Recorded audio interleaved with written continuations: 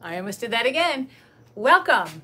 I'm Shannon Stefanacci with Pick and Booth Vintage, and I am on the Ironorchiddesigns page today because we're going to do a fun fall decor project. If you look right back here, this is what we're going to be making. Let me bring it up close to you. So here's the F for fall. It's made into a little pumpkin, and then we have these little the acorns from one of the molds. So we're gonna make this today. So mine that I created says fall, and on the end, look at this. Just some, they're leaves, but you won't believe where I made the leaves from. So stay with me and you will see. Let's see, there we go. All right, so that is what we're gonna be making today. So let's get started. I'm gonna switch my screen so you can see close up. So what I have here is just some wood slices. These ones have the holes. You can get the holes or not the holes, depending if you want to hang them, put them on a, maybe on a banner. That'd be kind of neat. First thing you need to do is we're going to just add a little bit of some paint. If you're joining me today, let me know where you're from. I'd love to know. And so I'm just going to, I'm going to make sure that I keep the holes to the top. And I'm just going to not cover the whole piece, but just put the paint on in a diagonal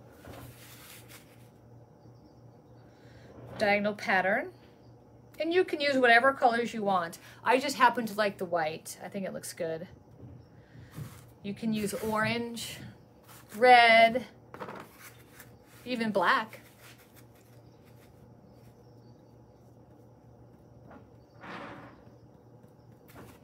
Okay, so you just do this. Now I have 5 here because I'm going to be putting the word fall, and that's 4 letters, but I always want to have, an extra one just in case I want, you know, add a little bit of some leaves or some fall decor.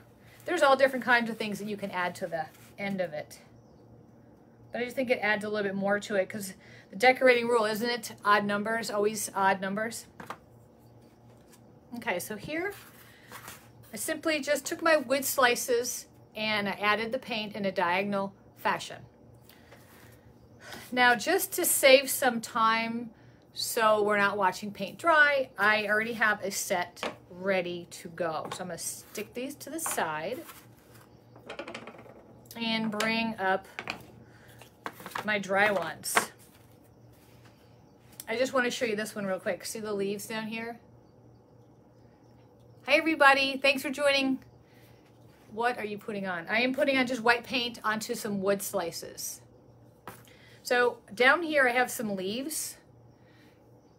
Today we're going to be using acorns instead. But I wanted to show you this because I was playing with them because there's all different kind of things you can use for this.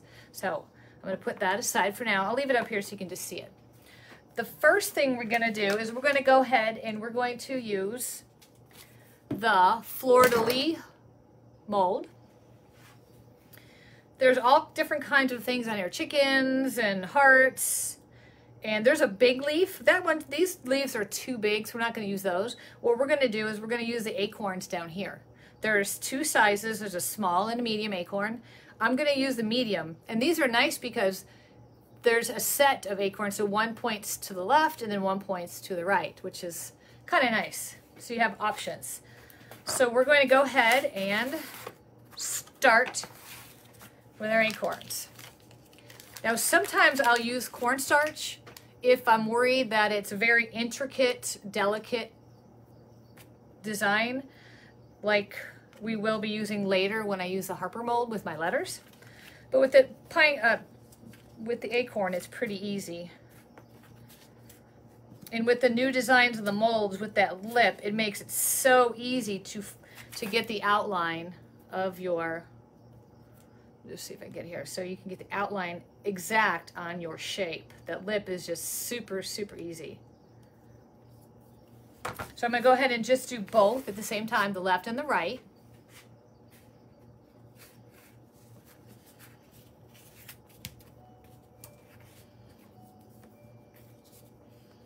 I like to use my fingers on little designs. If I was doing a bigger design, then I might want to, like last time I was on, I used a spreader and it cut it off easy. So pop it out. And there we go. There's my little acorn. See how cute? Love these little acorns. I have a stash over here. I have some already created because I need to make 10. So right before I came on live, I went ahead and popped out a few. Put this over here. Gonna do a couple more. Let me show you over my left-hand corner. If you watched last week, let me go solo here. Right up here, this was the frame that I used the Trimmings 3 mold on. Look how gorgeous that came out. Now I'm actually able to hang my great-grandmother up because whenever I inherited her photo from my aunt, I have never been able to hang it up because the frame was broken. So I just used the IOD products and created my own decorative frame part on it and was able to hang it up again, which is really cool because this photo was taken in 1925 and on the back it said she was 43 years old, so that's pretty cool. Okay, let's go back to our mold. Get you back here. I'm on my last set of the acorns. Now I'm going to be using the acorns as a set. I'm going to glue them on. So it's going to actually hold the wood slice up. For those of you that's popped on, I'll show you exactly what I'm talking about. Let me just get this last one out.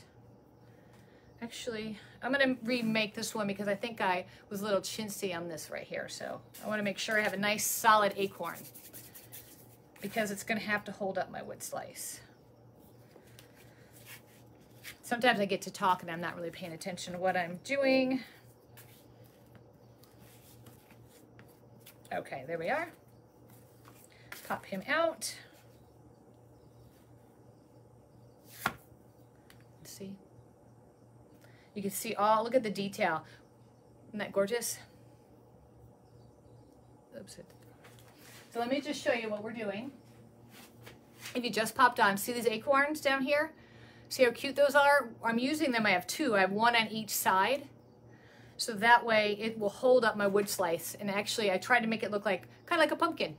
Do you have to add the stem and all that? No, but I just thought it would be really cute. Yes, we do sell this mold. It might be on back order, but some stockists might have it. You can check. I've included in the description a link to the online retailers, and you can, oh, thank you. You can buy from them online. I'm on there too, but anyone, pick somebody that's closer to you so you save on shipping. Okay, let's move you out of the way. And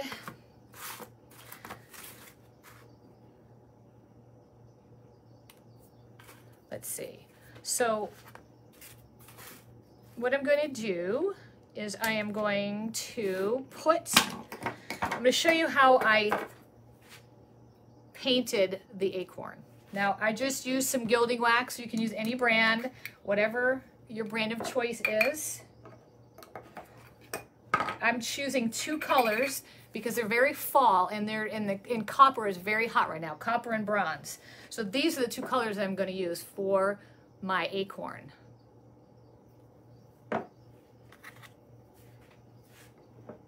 So let me just put one down here. I'm going to stick one down here so you can see exactly what I'm doing. So I'm going to be creating this. I'm taking just my finger on the top part and I'm going to get the hat, as some people call it, of the acorn. And I'm just going to lightly cover it with the bronze. So I'm going to do all the bronze first, and then I'll go back and do the copper. The copper is very powerful. It's gorgeous. If you guys have never used Gilding Wax before, it's super easy and it adds such a nice touch to your project. Look at that. So just bear with me. I have 10 of these to do real quick. While I'm doing these, I'll look and see if there's any questions on the screen.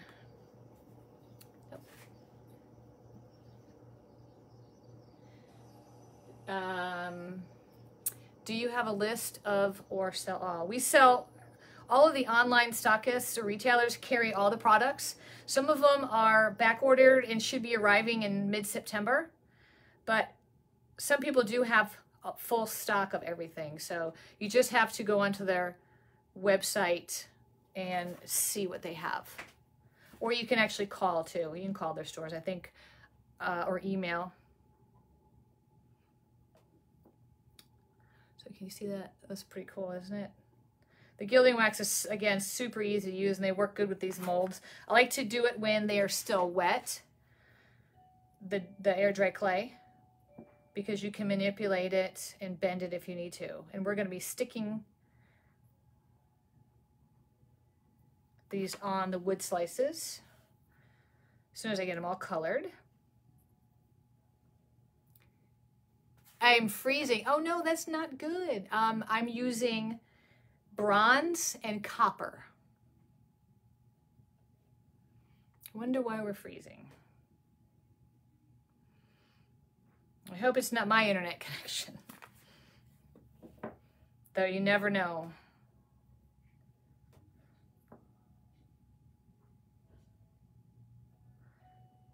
Oh, and everything that I have that I'm using is in the description of this video.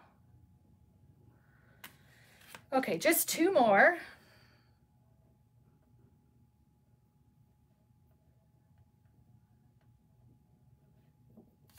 And one more. Now wait to see when I put the copper on. It is so vibrant. Love it. And again, you can use whatever colors or whatever medium you want. You can use inks. You can use paint. I just love the Gilding Wax. I love that it shows the... Thanks, Jeannie. Okay, so now I'm going to go back. That was the bronze. Now I'm going to use the copper. But for this one, I'm going to use a brush because, let me show you why. I'm going to be able to, I'm going to get in all of that. See how, look at that, beautiful.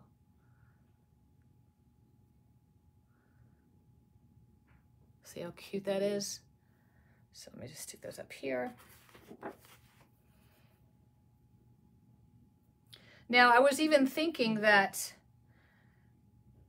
if you were a planner header, however you want to say that, you could do fall on one side, and then you could do a holiday one on the other side. I mean, Christmas, like you could put Mary, but you wouldn't probably want an acorn on the other side, so you would have to have something ready to go on the other side, like maybe an ornament. I'm trying to think of what mold might have something cute.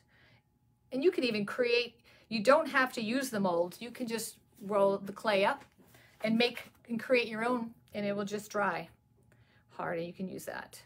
But so that'd be kind of neat. So you could maybe not add the pumpkin part and just have fall, and that way you could turn it around and have Mary or Joy or something on the back. That'd be really neat.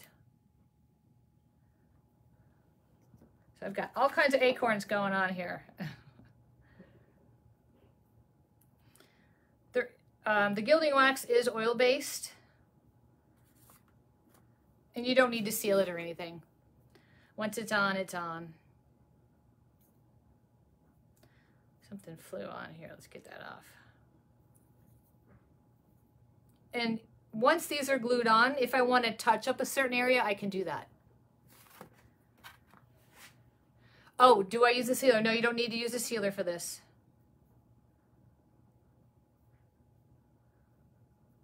Okay. The trickiest part is when you glue them on your wood slices to make sure they stick, they stand straight up. When I did my set here, when I did them, I did the letters first, and then I put the acorns on. And so when some of them stand, one of them tilts just a little bit to the left, but that's okay. Doesn't have to be perfect. All right, so there we are. We have all of our acorns created. We have our 5 wood slices. So let's go ahead and glue on our acorns so we can get them to stand up. Let's see, does my glue gun on? Nope. We're just gonna take some wood glue. This is gonna make it take a little bit longer to dry. Actually, we'll just do it like this. A little glue. Now when I'm lining these up, I want to make sure for the front that I use an acorn that has all pointing probably the same direction. I guess you could go either way, but see where it's flat here? I want to make sure that flat part is down, so when I set my wood slice up, it's going to stand straight. So I'm going to do the fronts, let them dry for a little bit, and then I'm going to flip them over and do the other side. And I'm just using regular old wood glue. You could probably hot glue.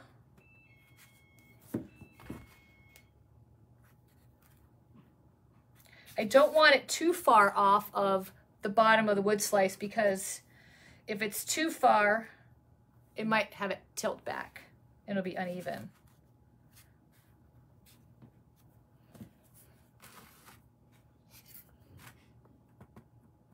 This also helps because some of these wood slices have uneven edges because of the bark is coming off in some of them. Let's do the last one. Here we go.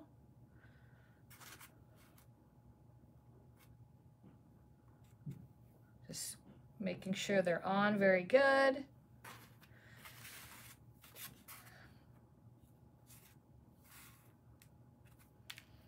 Okay, so now I'm going to flip them over and put the acorns on the other side.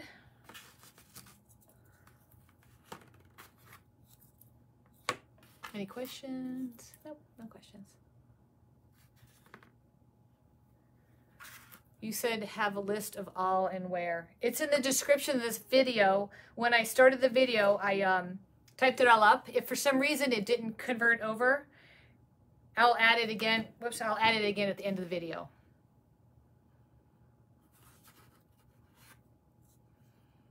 Okay, so I want to make sure that they line up. See this? So when they dry, they'll stand.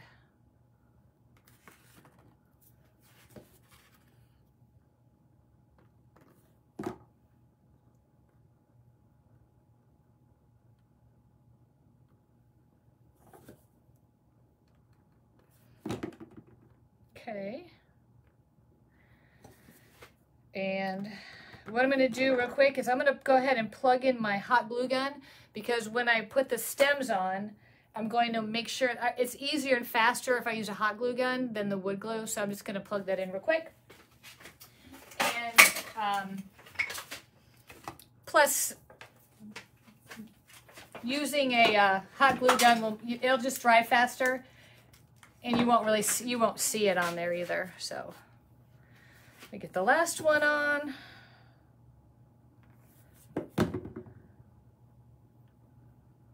And I'm just going to give it a once over just to make sure. And the good thing about this is if for some reason they're off just a little bit, they pop right off and you can put them back on. But they should be fine as long as you have them straight right here. Sorry if I wasn't in the film, I moved this over.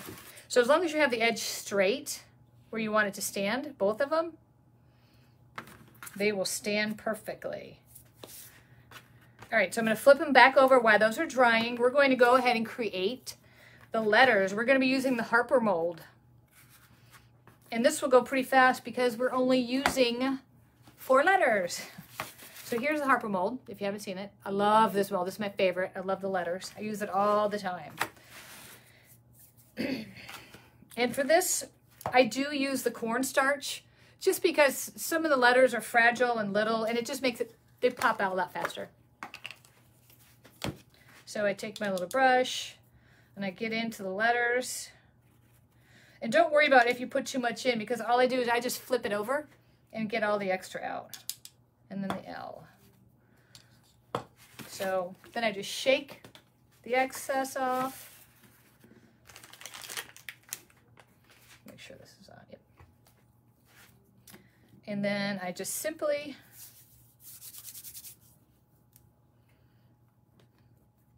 place it in. And again, there's the lip, so it makes creating the edge of the letters super easy. There's no guesswork. So I'm going to go ahead and do all the letters since I have them all with the cornstarch and ready to go.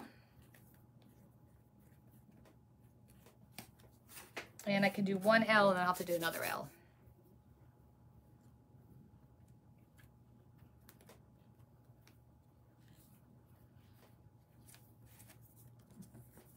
Now with these, because they're so fragile, I always flip the mold over and just kind of bend, and they kind of just release. See that? That's what's the good thing about the cornstarch. They kind of just fall out on their own. A little help. Now the A, because the A has such a fragile part right there, I just make sure I go from the side generally. Ta-da! Perfect. Okay, I have one more L to create.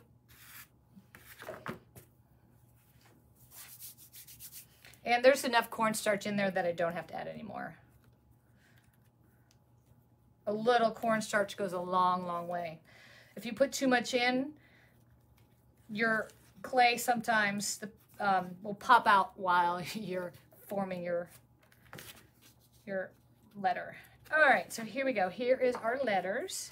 So I'm just going to use some Tight Bond wood glue.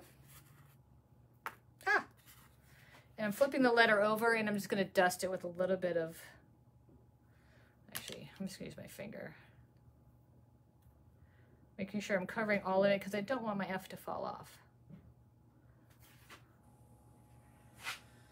And I'm just making sure. So I'm standing it up. I want to make sure that it's not crooked. Can't have a crooked F. There we go. I'm going to lay it down. I'm going to leave it laid down though so it can dry nice and flat. Oh, thank you. I love the acorns, don't you? They're so easy to do too. Okay, here's the A. Oops. Let's get them on the right side. A little bit of wood glue. So if you know anybody that loves to make fall decor, and maybe they haven't been introduced yet to all of the fabulous IOD products, share this with them. They will thank you. Oops. There we go. I just want to move it up just a tad. There we go. They will be able to create and create and create and create, especially if they're a creative. They're always probably looking for new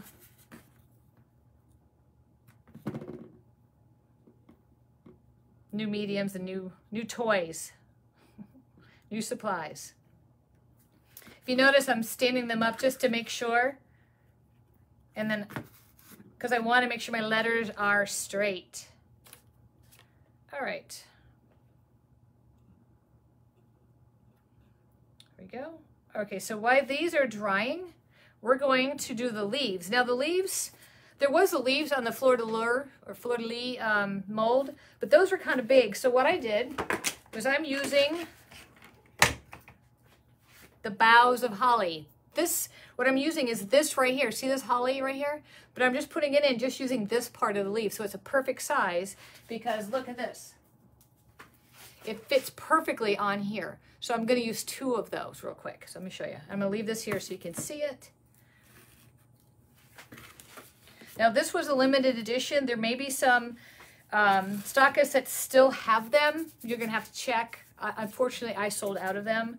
But there are a lot of you that do have these, so you can actually make these leaves. But you can use other, like this one does have the leaves on it. They're just bigger. You can just make them, you know, cut them down just a little bit. So what I'm going to do is I'm just going to put the air dry clay on this one little part.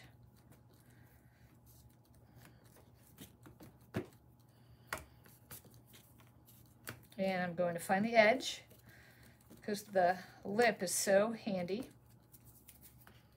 My fingers still have a little bit of glue on it and they're sticking. Okay, so when I take this out, you can see that there's still the little hollies. So we're just gonna rip those off. And there we go. There's your leaf, nice and small. And we're going to wood glue this one like that. You see that? And then we're gonna do one more. You can use the other side. It's a little bit bigger if you want contrast on your leaves. I just like the smaller size.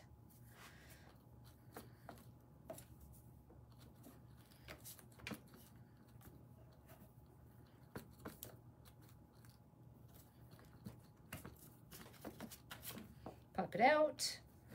Make sure I don't have any extra. We don't want those, we don't want the berries. A little bit of glue.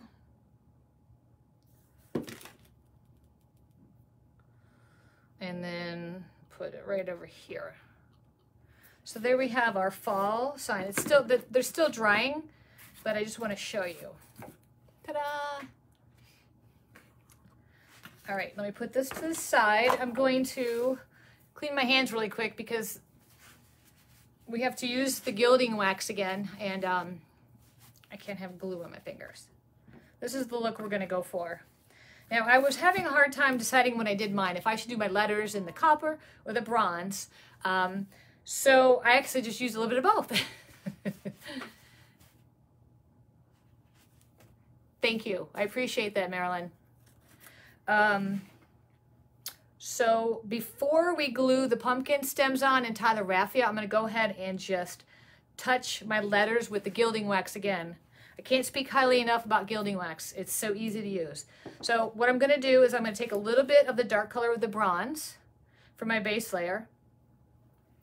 Now, you can paint the letters white to match, but they're already white, so I didn't. So there's the bronze. And then what I did was I took just a little bit of the copper. Oops. My fingers still have some glue on it. I've got a caked stuff on here, so pardon. There we go. So it's copper and bronze. So depending on which way you look at it, there we go.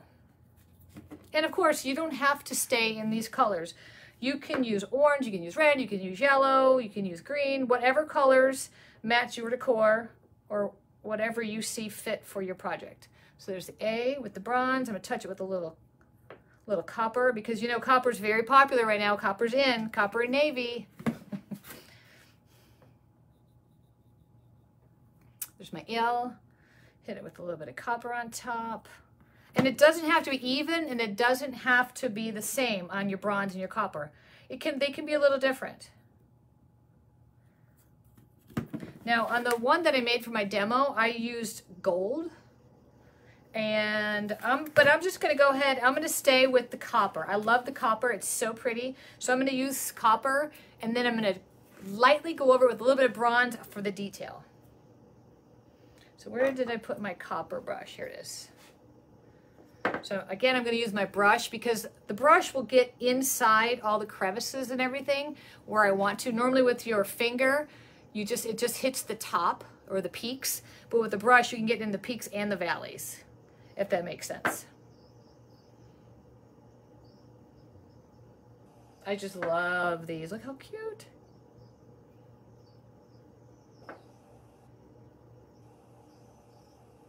So there's one. Now, if I was off camera and doing this project by myself where I had some extra time and, you know, not trying to get in and out, I would take the time and go along the edges. But I'm afraid if I do that right now, I'm going to smear and it's going to get everywhere, so. Hi, Roseanne, welcome.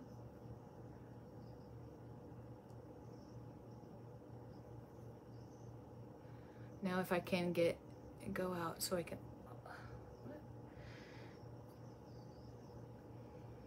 All right.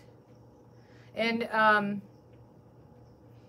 I do on my site sell the gilding wax, but I'm not trying to steer you there. There are a lot of other people that do too. There we go. So we're gonna let that dry for just a second, and then I'm gonna touch it up with the bronze.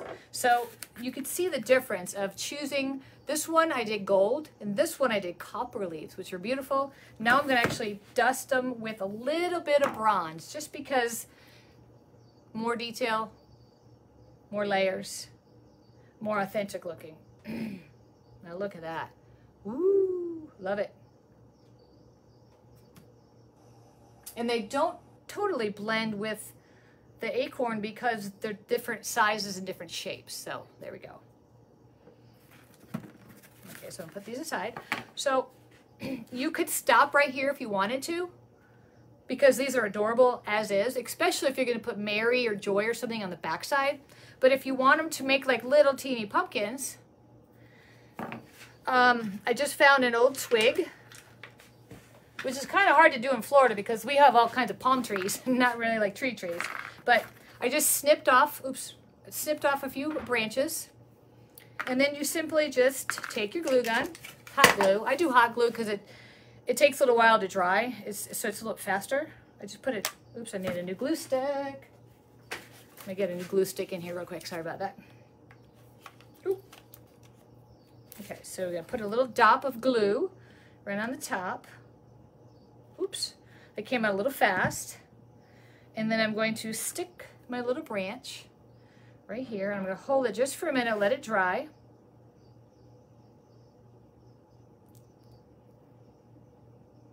Sprinkled. Thanks, Roseanne. I appreciate that.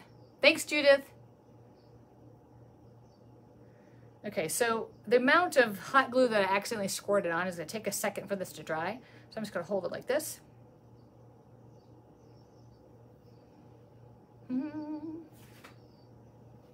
So what other words can you come up with that you could use? Let's see, for fall, you could do pumpkin. That'd be fun. You just need a few more word circles. You can do pumpkin spice.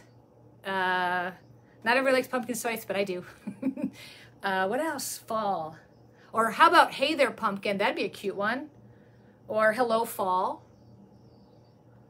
There's so many different options that you can use with this. And how cute would these be if you, because they do have a hole, you can make ornaments for Christmas. Ooh, now I'm thinking. All right, so that's about dry. Let me just sit that down for a second. Now I just have some raffia. This is, raffia makes everything you make better. I'm a firm believer. Ooh, harvest, I like that. Ooh, autumn, very good. So if you guys do make some of these, or these even work great if you're if you have a shop, these are great